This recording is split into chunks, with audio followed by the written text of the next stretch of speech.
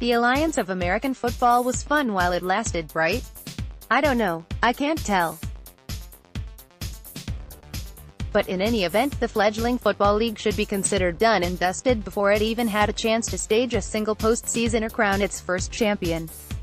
The AAF's official Twitter account has now finally chimed in on the league's demise, waiting until almost midnight on the East Coast to do so. pic.twitter.com/GLP7SFK25Y. The Alliance, at the AAF, April 6, 2019. We understand the difficulty that this decision has caused for many people, and for that we are very sorry, the statement reads, later noting that much must remain unsaid, at least for now, as various ongoing legal proceedings play themselves out.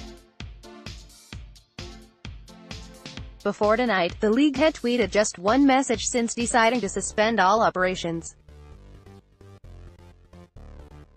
Effective immediately, all AAF players are authorized to sign with NFL clubs. The Alliance, at the AAF, April 4, 2019. Well, at least there's that.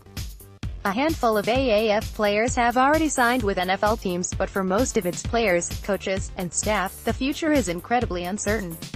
But what is incredibly, exceedingly certain is this: the Alliance will go down in football history as a joke, a failure.